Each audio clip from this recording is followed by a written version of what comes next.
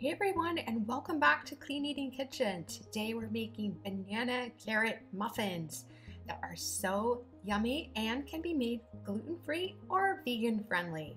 And I just wanted to take a minute to let you know that I will be back in front of the camera at some point, but I moved out of my studio. I'm in my home kitchen. I'm considering painting my dark cabinets a light creamy color. So I will be back. Stay tuned.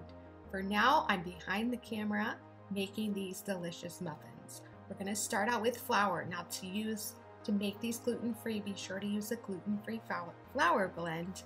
And then we're going to add some shredded carrots. And you can find the full recipe for these muffins in the description box below.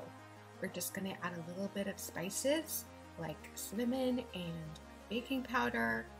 And then we're gonna add our eggs or our egg replacer and a mashed banana, and then some maple syrup for a little extra sweetness, along with some vanilla extract and coconut oil. And again, you can replace the regular eggs with a chia egg or a flax egg, which is really super simple to make, and I will include how to do that in the description box below. And then just pour your batter into a muffin pan. I use liners, but you don't have to. Either way, and then you're gonna bake until they are soft and moist and fluffy, and your kitchen is going to smell amazing.